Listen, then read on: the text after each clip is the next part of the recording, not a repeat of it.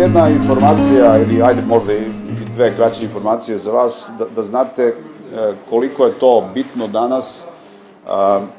U nekim evropskim zemljama, naročito u Britaniji i Irskoj, tamo je to već jako, jako popularno, poslodavci su ti koji jako mnogo obraćaju pažnju na to.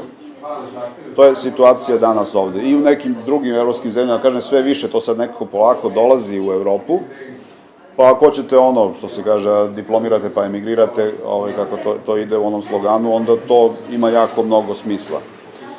Ti otvoreni bedževi, naročito za ove lične profesionalne veštine, soft skills, su nekako sada sve prisutniji i ovde u Evropi.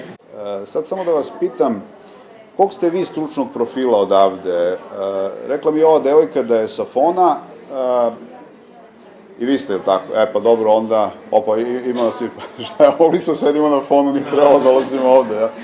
Ok, ajte ovi ostali koji nisu sa fona, molim vas, recite mi kojeg ste vi stručnog profila, vas dvoje, odakle ste? ETF-a, ok.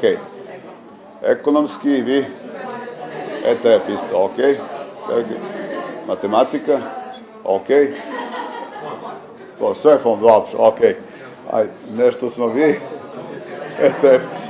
Pa dobro, dominiraju izgleda tako nekakve tehničke ili tehničko-menadžerske struke, kvantitativne, ali tako to je isto jako interesantno.